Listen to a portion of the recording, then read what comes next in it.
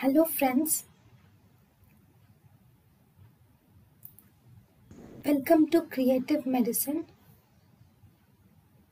In this lecture, we will learn about. Hello friends, let us now learn some important points about zonisamide. Zonisamide is actually associated with renal caliculi. Zonisamide is associated with renal caliculi and almost 1% of patients are affected with this zonisamide. Okay, here zonisamide, side effect of zonisamide is carbonic anhydrase inhibitory. Side effects are seen.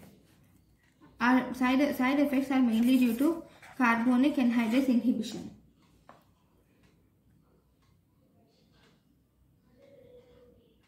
Then one more drug which is associated with renal caliculi is topiramate. Is the drug. This topiramate also has carbonic anhydrase inhibitory and thus it will also contribute to renal stones. Thank you for watching. Thank you and thank you for watching.